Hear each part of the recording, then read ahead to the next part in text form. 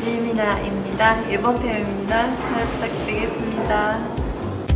어떤 머리가 좋을까? 정말 신기하고 지아씨는 못 만났고요. 근데 신하 분들하고 장근숙 씨랑 같이 촬영을 했는데요. 진짜 일본에서도 인기 많으신 분이랑 같이 촬영할 수 있었던 게 너무 신기했고 좋았어요.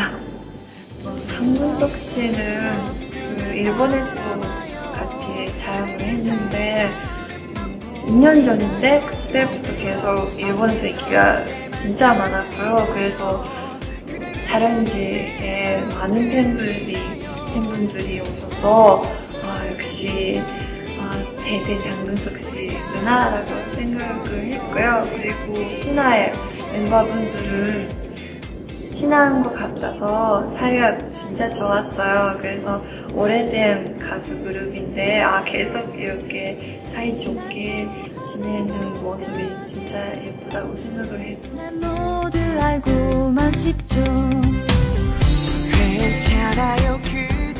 제가 한국이라면 브라운 아이드 소울 좋아하고요.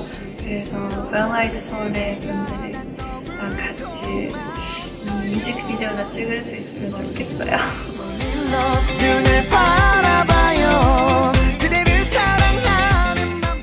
저는 개인적으로는 그 남자분이 결혼하지 말라고 하면 됐는데 라고 생각을 했고요.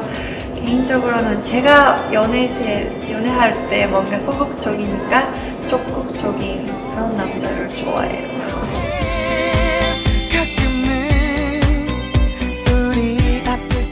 일본에서 초등학교 1학년생 때 많이 연습을 했거든요.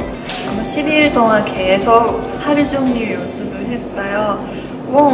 약간 그때는 일본에서 유행이었어요.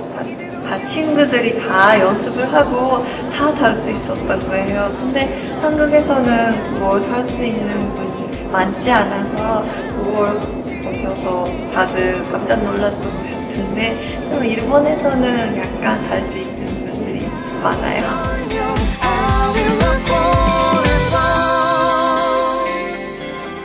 근데 개인적으로는 피아노를 칠 줄 아니까 앞으로도 좀 연습하고 보일 수 있으면 좋겠어요. 어떤 것을 입어볼까? 어떤 머리? 저는 7년 전에 일본에서 겨울연가 드라마를 봤거든요. 진짜 재밌었고 그걸 자막 없이 볼 수 있으면 좋겠다고 생각을 해서 대학교에서 제2외국어로서 한국말을 선택했어요.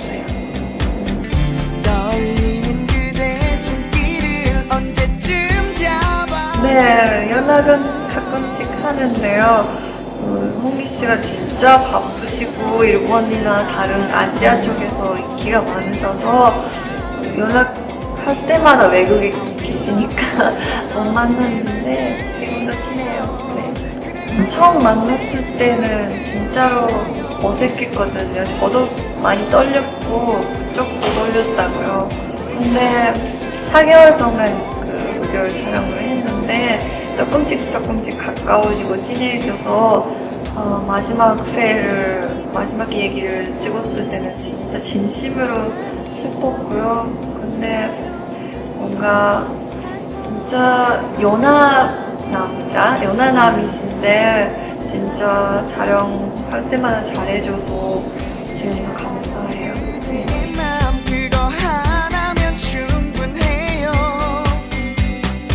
지금까지 일본에서도 드라마나 광고나 영화나 찍었고 한국에서는 예능프로나 드라마나 많이 찍었는데 사실 한국에서는 아직 영화를 찍어본 적이 없어서 저도 개인적으로 한국 영화도 좋아하니까 한국 영화에 나올 수 있으면 좋겠다고 그런 기회가 있으면 좋겠다고 생각하고 있어요.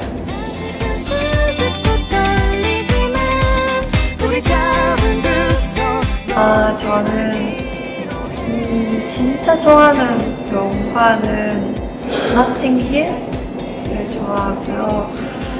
그리고 한국 영화라면 엽기적인 내 머릿속에 지우개 남아있고요. 네, 많이 재밌게 봤습니다.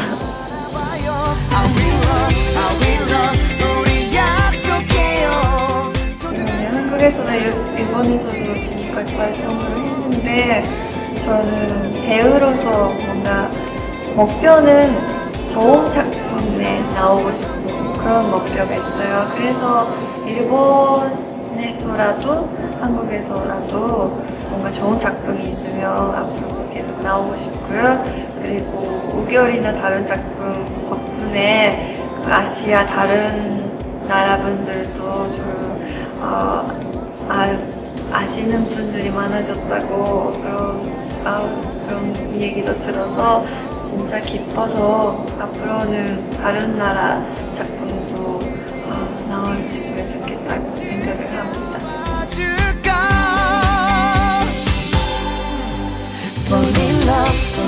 사실 열심히 찍었던 일본말로 진로기무라고 하는 작품이 10월 26일 날에 일본에서 개봉할 예정이고요. 그리고 한국에서는 좀 다음 달이나 이번 달부터 드라마 찍을 예정이 있으니까 좀 기대해주세요.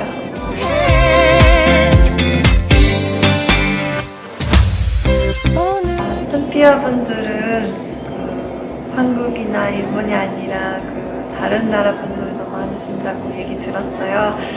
저는 아직 영어도 잘 못하지만 앞으로는 영어도 많이 공부하고 다른 나라에서도 활동하는 모습을 보일 수 있도록 노력하겠습니다. 선피 최고! 조심스러운 그대가 난 너무 고마워.